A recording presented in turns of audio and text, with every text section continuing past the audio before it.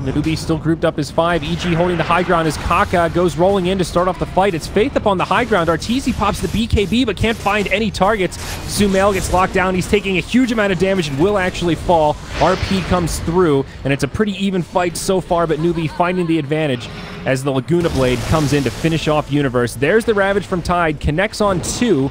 Might be enough to find this kill onto Arteezy. A buyback now comes out, making a double buyback as Sumail wants to get back into this party. And with the buybacks, Newbee will get cleaned up. KP left all alone. And without the Ravage, are they going to be able to kill him? He's going to TP out. They don't have any more stuns. And he's there. He's free. It's just got to be super frustrating for Newbee because they're like flexing their muscles in these team fights and it looks like super impressive. Oh, okay, Kaka's going in. Oh, Shackle latches onto a tree. RP from Universe on the back line. Ravage is available, but it's a stolen RP.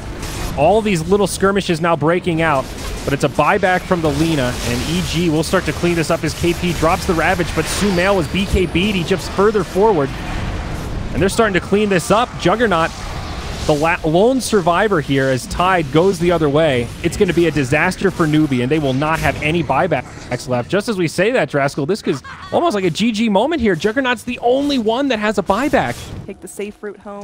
Does that have that TP scroll? See if they're going to catch her. Fenrir's the one to walk into the damage here. Resolution going to be dealing solo with FY.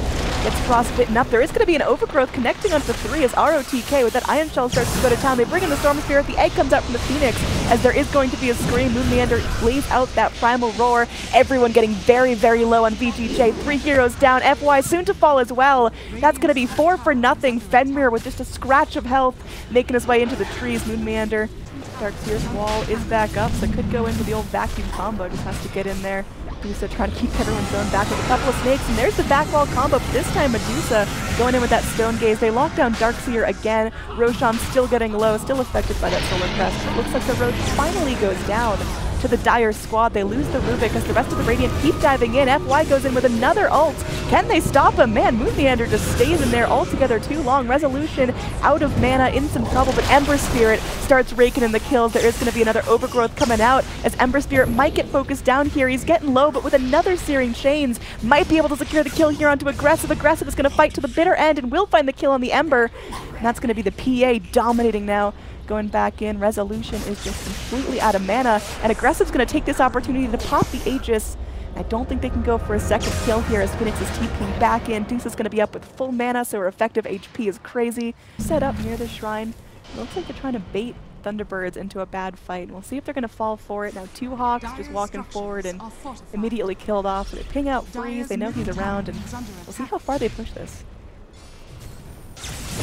Leading the charge, goes in, gets the double man Searing Chain, spraying out remnants left and right, although Aggressive going to be BKB, looking to turn things onto Wii, will get stunned up at the Primal Roar. RTK goes in, but they got Medusa already yelling out with that Stone Gaze, gets 2 heroes. This is going to be huge. It looks like there could be a wipe.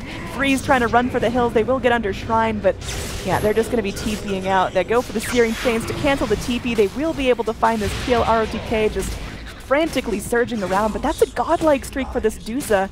She had a slow start, but my god, is she online. Abaddon from casting heals and shield on an ally. It's not like you can just get Blade Mail and be like, oh, he's too strong, we'll Blade Mail it back. It doesn't work because you're healing that guy and you're putting a shield on him that only reflects 200 of the damage. We see XXS trying to jump in there. Will find Puppey. I'll take the Ricky at least. Burning's pot the BKB and God Strength for this. They'd love to find more. They'll get the hook onto Kezu. But oh, mid one just jumps in and 2 shots down. The Fat Boy looks towards Q. They'll be able to pick up the Venge as well. A double kill for mid one, as his role in this game continues to be an incredibly strong one. Burning will bring down Pi, but now with the Diffusal Blade charges, just zoning Burning, controlling him out. It's triple kill for mid one, and they're moving on for more. This could be Rampage territory, no, but Boca will make sure there's no more bloodshed on IG as he hooks back. The prophets of the Pudge Midas. Says he's going to lose another duel. He jumps in, gives away his life to mid one. There's the Ultra. Give the man the Rampage. There we have it. GG is called. But if it's possible, if he does do it, it'll be a glorious play. For now, Raven triggers Metamorphosis, and TNC, they start their pressure.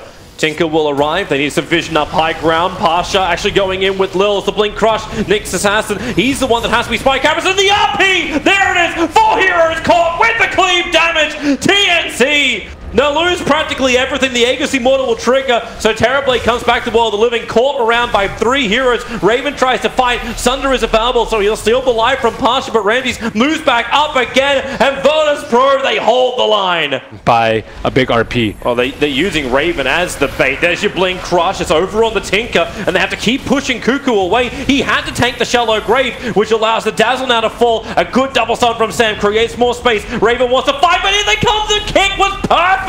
Perfect from Tims, cancelling off the RP and killing off the Magnus. Mag will now bite back. Pasha standing his ground, gets the bash onto Raven. It may just be enough with a follow-up crush from Lil. They'll do the work, but Tims is there once again, working with Sam H.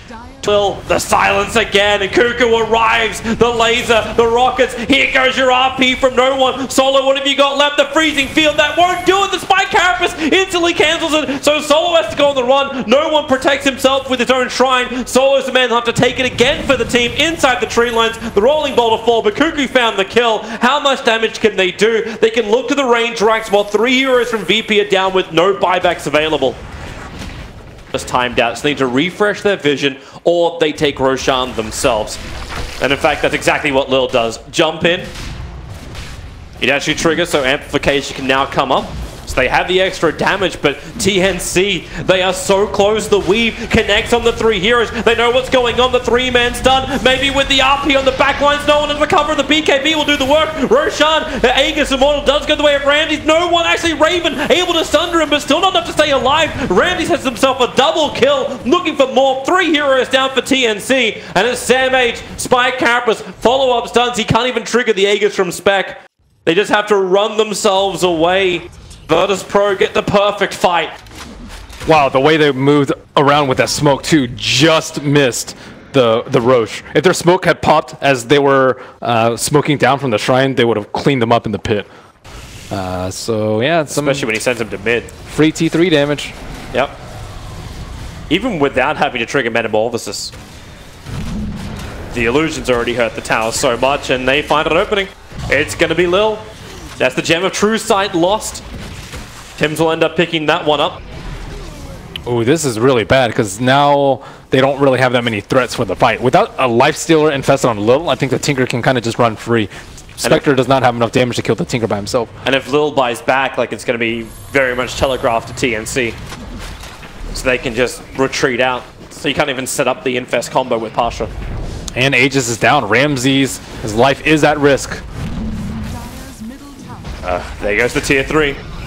Bit by bit, TNC are claiming the buildings inside VP's base. The Hex is there, the RP will connect with a kick from Tims! Perfect, the form silence, BKB from no one. It may be enough, the Cleave is still doing his work, the Shallow Grave is out. It's actually protecting the Terrorblade, who was able to sunder himself back up, but Ramses, he needs to die, and Raven's able to oblige, not to mention Tims. Another 3-man stun. This guy is a god. The buyback will come in from the Spec, allowing him now to horn forward. Raven will fall, and this will be a costly defense, but a defense nonetheless from Virtus Pro. Tinker needs a TP out, needs something, but Cuckoo rearmed, can't do it in time, not while the Shallow Grave is there. So there's no Tinker. He does not have buyback available, but Terrorblade as well as Nyx do. You gotta jump, but it's really hard with a Lotus Orb on the side. Raven just wants to chip.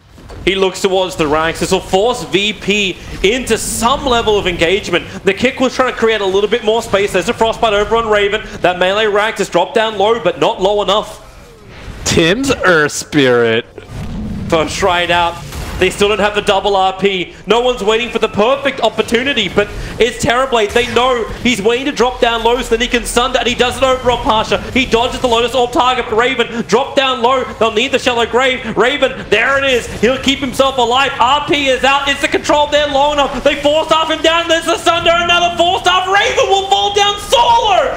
Value Nova finds the kill. Tims wants to rolling ball around. He'll actually roll right into the middle of Pasha. Terrorblade will buy back. Wow, he wasn't actually able to enchant Remnant on him too.